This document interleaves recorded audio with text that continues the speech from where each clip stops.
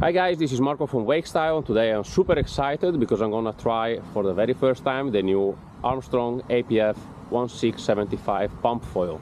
Let's go!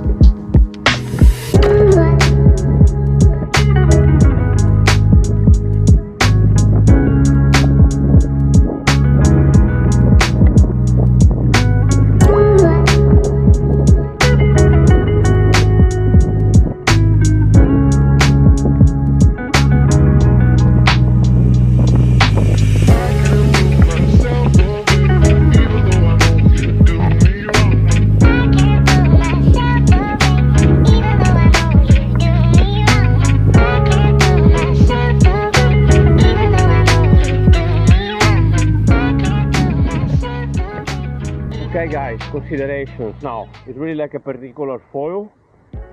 It really needs like a high cadence, a high pumping pace.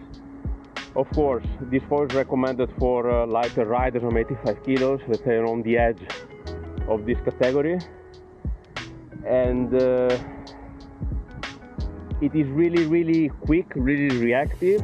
It reminds a little bit about the P&G 1150, but with way less drag. And the way to think about, yeah, it's really fun to ride. For sure, this is not the foil where I'm gonna, let's say, breaking my pump foil endurance record.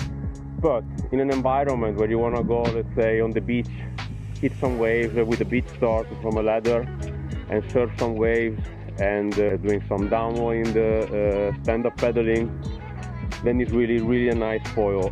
For a beginner, yeah, I would still recommend more 30 sub foil or a P&G, easier to get going.